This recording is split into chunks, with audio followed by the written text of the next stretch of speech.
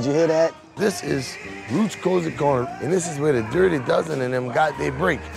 Without the music, you have nothing.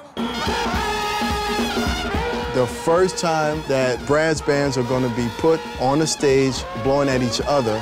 Best band with the best performers could make it to the final. When the horn is in my hand, I'm a different person. If the young guys don't sustain the tradition, then this culture's in trouble. For our kids in New Orleans to see that, I think it would inspire them to want to play music. Everybody loves the brass band.